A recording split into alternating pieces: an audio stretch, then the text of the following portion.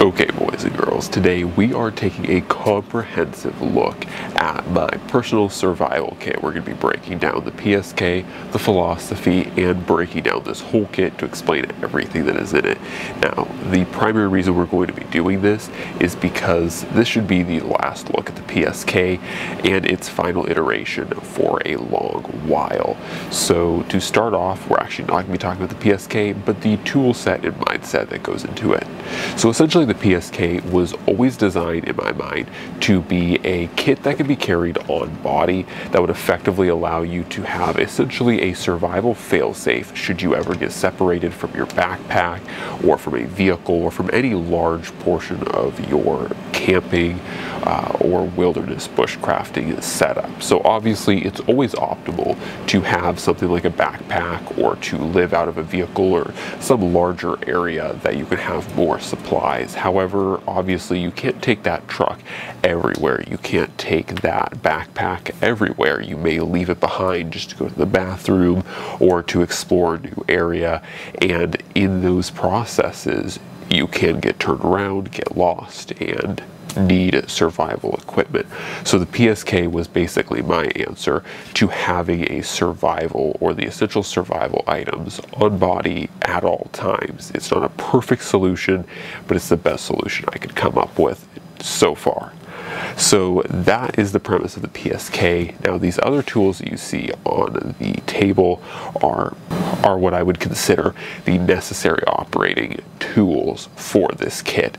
Like I said, this kit isn't perfect, and the multiple times I've talked about this kit, people will make remarks about why is there no knives, why is there no this or that inside this kit, and the reason why is because I'm a firm believer of having tools that work, and so I could put certainly knives in this kit, and earlier generations of the PSK actually did have knives, but I came to the realization that any knife that I could put in this small of a kit would not be an effective knife for me, and that got me thinking about other tools.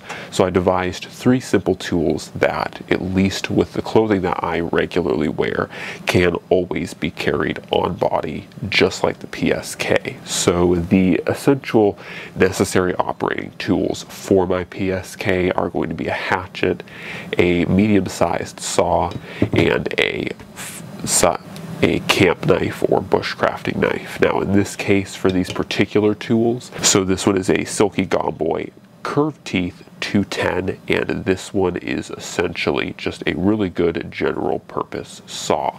Now the hatchet I have here, of course, is my good old GBA wildlife hatchet, though there are a number of hatchets that would work. I just really like the wildlife hatchet. I think it does a great job, but any hatchet in particular is good. And then of course I have my JBK layman as the primary knife, just to give you guys a nice little look at some cool tools. But essentially the idea is you would have all 3 of these tools, and those tools build off or cover the weaknesses in this kit, because like I said, this kit does not have cutlery, but I really did not want to sacrifice functionality. So this is the kit. I'm going to break it down in its entirety and to talk about each component. But before I do that, this actual kit itself is the Maxpedition Janus pocket extension.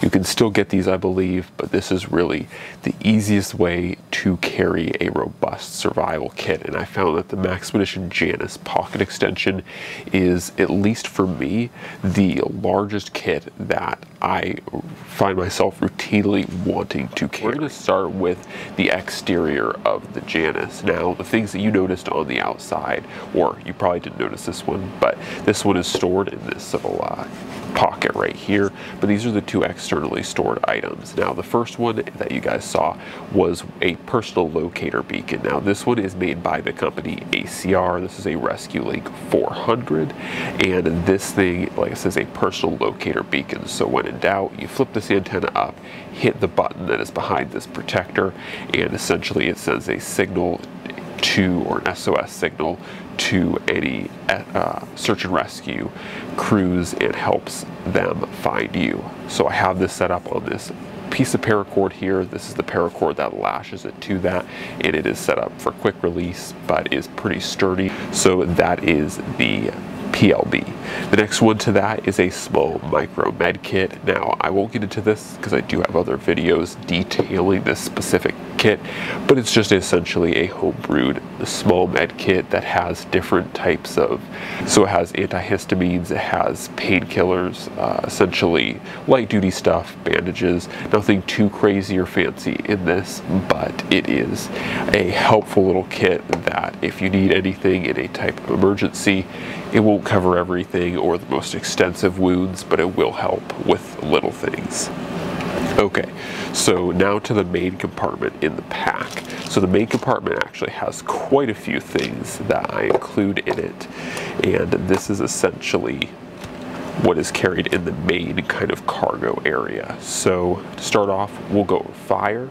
So I've said in many different videos, I always carry 3 methods of fire in my PSK. The first of those is technically the ferro rod, and you'll notice that, especially if you were looking at the beginning of the video, there was a little orange lanyard sticking out of the outside of the pouch. That was this orange lanyard. I, once again, similar to the PSK, always like to know where and that I have my ferro rod on me at all times. So this usually is sitting, or the lanyard usually sits on the outside. Obviously the ferro rod on the inside of the survival kit, but easily accessible and easily and readily available. So that's the ferro rod. Next to that, we have a lighter. This is a little peanut lighter, and this one I carry for the express reason that it is sealed. So this has an O-ring, as you guys can see here, so it is waterproof, and it also stores its lighter fluid in it, so this does not evaporate. This is a sealed unit. And lastly, I have matches in 2 different forms. So I have this waterproof canister full of matches, and I also have steel wool in here to act as a kind of buffer and barrier, and as another alternative means for fire starting if I need to use batteries. And then I also carry tight matches, and these guys, if you guys have seen any videos on them, are not even so much a match, they're almost truly a kind of amalgamation of a fire starter and an ignition source. So these things burn for, if I remember correctly, about 3 minutes, and so you can strike them, start them on fire, and they run for like 3 minutes. They're very good, very nice. Now they are a little bit big and hard to carry, but I do have them in a plastic bag, and I don't so much have these in a plastic bag for their own protection, because these are obviously waterproof matches. These tight matches are actually so waterproof that you can stick them in water, pull them back out, and they will reignite. So I'm not really concerned about the waterproofness, but I carry them in a plastic bag so that I can use the plastic bag for other purposes for survival. So really the plastic bag is just there to double as one, keeping these matches in one unit, and also to use for other survival purposes. So that's that, and that kind of covers most of the fire stuff. I will talk a little bit more about fire in a little bit. So speaking of fire, there's also live fire here. This is the primary tinder that I have for the kit, though I do have other tinders. I just like live fire because it is reusable, so you can light little bits of live fire on fire and kind of, you know, dispense it and use it as need be. Now, this is not my favorite fire starter. Live fire is not the best in my opinion, but it is okay and it works in a pinch, and once again, it is reusable. And with some things in this survival kit, they're not always strictly survival. So with this survival kit, you know, if I get like a little cut or nick, I have band-aids to help solve those problems. As you can see, this ferro rod, I do use it intermittently. Now, I don't use the heck out of this fire or ferro rod because I want to preserve its life, but you know, when I need to start a fire, I use that ferro rod. And so same with the live fire, you know, this is more for less emergent reasons for starting fires, so that I don't have to go and use or burn up, you know, some of these tinder quicks per se. Okay, so moving over to the last, or some of the last stuff, I also carry one Mylar blanket, a kind of lighter, kind of smaller duty Mylar blanket, or Mylar blanket, And I also carry a larger, more heavy-duty Mylar blanket in here. Now this is my bandana wrap, and essentially this is just a cotton bandana, and on the inside, as you guys can see there, there is a thicker, larger Mylar blanket wrapped up in there. And I do this for a couple reasons. One, I like having the extras, so this is 3 rubber bands, a bandana, and a Mylar blanket all in one kind of unit. But in addition to that, if you guys are familiar with Mylar blankets, you'll know that even thicker Mylar blankets are damaged reasonably easy by things like metal wire. Things like ferro rods will damage these things reasonably easy. So it's nice to protect your Mylar blankets, and how I do that is I just keep it wrapped up in a bandana like that. So that protects the Mylar blanket from getting damaged. So like I said, I have some snare wire, some light metal wire there, and I also have one important component to my water purification system, and these are just little water tablets. These are the best of the best, but for a system in a survival kit like this is about the best you can ask for water purification, or at least water cleaning. Okay, so the next to that, or next to the main kind of components for this kit, are what's in these 2 side pockets. So the Janus is organized with 2 side pockets, and we just went over the main compartment.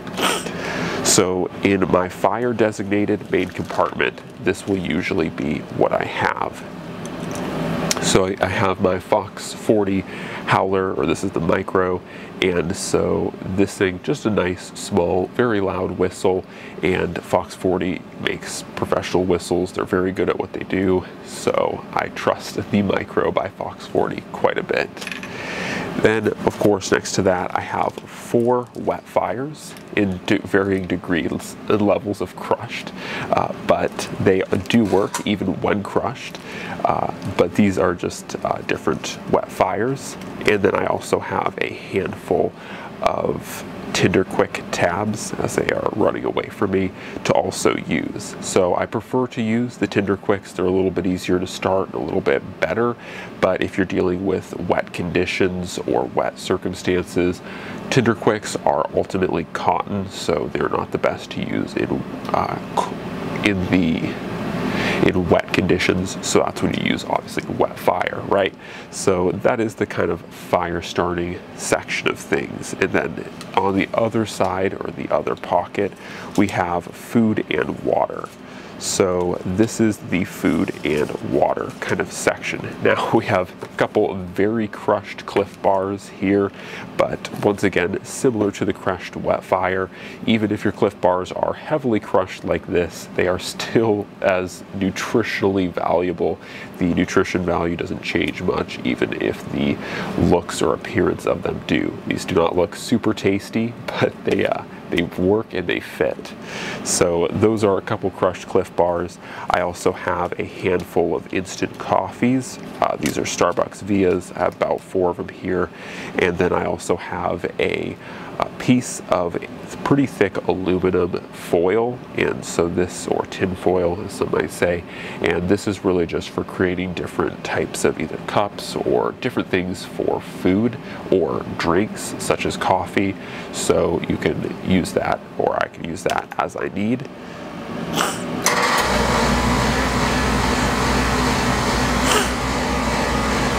So lastly, talk about the elephant in the room now. For you more mature viewers, you will know that these are unlubed condoms, and they are specifically, in this case, or in this survival case, for water collection, and they are to be used in conjunction, obviously, with the aforementioned water tabs. Now, condoms are pretty darn good for many things, obviously, but in the case of water collection, they're also pretty good because you can get around 1 liter of water into a condom. So there are 4 unlubed condoms here, and that is to cover the basis of water collection and purification pretty darn well. So there's many ways here that you use water and to collect water and to treat the water. So that is the kind of last part of the whole survival kit pie. Now this covers bases, like I said, outside of cutting pretty darn well. And the primary reason why I focus on carrying things like a little bit of food and the ability to get water is in the first 72 hours, well, water actually is pretty important in 72 hours, but by and large, this is looking after the important pieces of life, things that are necessary, things like heat and shelter, building and acquisition, and in addition to that, also the more mental things, being able to stay as well fed as possible, or even having a little bit of food can go a long way in making your mind more at ease with the survival situation. So this is just a look at the gear in my personal survival kit, or PSK. So whenever you see this kit on my body, or whenever you see it in videos on camera, you will know that this is the contents that is in it. And yeah, there's a good amount of stuff, and this hasn't necessarily been a kit that was put together overnight. I've been working on this kit for many years, and it has turned out just the way that I think that I want it, at least for now. I feel like I always say that, and then I end up changing it. But this kit is pretty darn good, and it covers my bases and just general survival bases of really wherever you would find yourself and what you're probably going to need and your focuses. Also, as a slight editor's note, just at the end of this video, there's also paracord carried in this kit. Totally forgot to mention, but about anywhere from 10 to 6 feet of 550 paracord. So this should have been added to the whole roster, but this is, rest assured, in the top of this kit. So, as always guys, God bless, and now I'm officially out.